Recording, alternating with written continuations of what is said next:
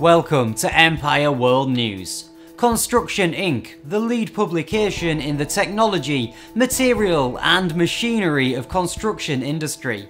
Now let's check out the top stories. St Anthony Park is getting first new housing in years.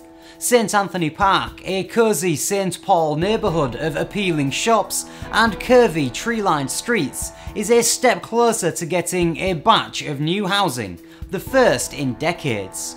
Construction will start within weeks on a 25-unit market rate apartment building that's just down the street from Luther Seminary, which has signed a deal to sell a small patch of its shady campus to a developer who plans to build a 50-unit senior cooperative.